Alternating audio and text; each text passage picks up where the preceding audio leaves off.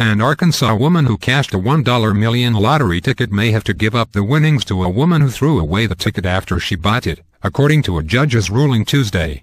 The judge decided that Sharon Duncan was entitled to the prize money, not Sharon Jones, who claimed the prize money after she took the ticket from a trash can of discarded lottery tickets at a convenience store in Beebe, a city about 40 miles northeast of Little Rock. Jones' attorney, James Simpson, said he plans to appeal. Jones had testified that she already spent some of the money on a new truck and cash gifts to her children. Simpson noted that Duncan testified she threw away the ticket after the readout on a ticket scanner said, "Sorry, not the winner."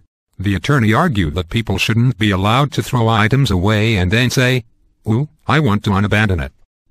"We'd have garage sale law all over the place," he said.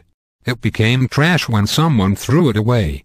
White County Judge Thomas Hughes, however, said Jones never met the burden of proof that Duncan abandoned her right to claim $1 million.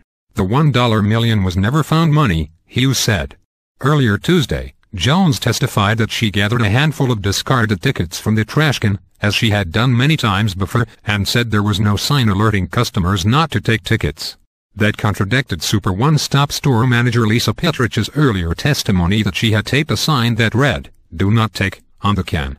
But a former store clerk testified that Petrich's posted the sign only after Jones claimed the prize.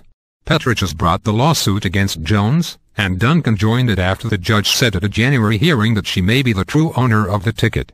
Hughes ruled that Petrich's and the store's owner, Louis Diani, whose corporation, Summer One LLC, joined the suit, weren't entitled to anything. The judge instructed the winning side to write the judgment for his signature, and it will become official once Hughes signs it. Jones' attorneys will then have 30 days to file an appeal. Hughes found that the evidence weighed in Duncan's favor that she bought the winning ticket, even though lottery records and store security video didn't cinch up to the precise timing of the purchase. Arkansas Lottery Security Chief Lance Huey testified that he investigated the circumstances of the ticket falling into Jones' hands. He said the lottery was satisfied with the investigation and awarded the prize. Duncan's attorney, James "Red" Morgan, argued that she simply made a mistake by throwing away a $1 million ticket and that the only right she willingly parted with was to enter the ticket for the possibility of a secondary prize.